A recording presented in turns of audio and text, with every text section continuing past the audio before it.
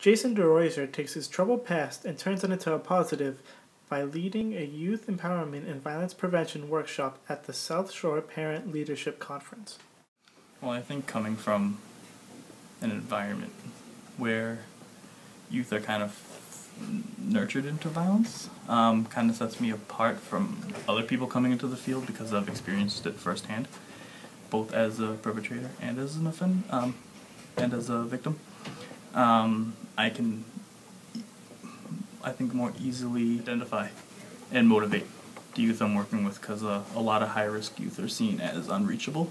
And through my story, I'm able, I think, better to motivate the youth to take a more active role in their life. Okay, what's your name? Hi, I'm Julia Trombley. And where do you work? I work at the Boys and Girls Club of Brockton. I'm an intern there. They're really diverse and they're just so outgoing, and they come from families where they don't necessarily get a lot of attention at home. So coming to the Boys and Girls Club, they really look to have a good time, and we can definitely do that for them, so it's really fun.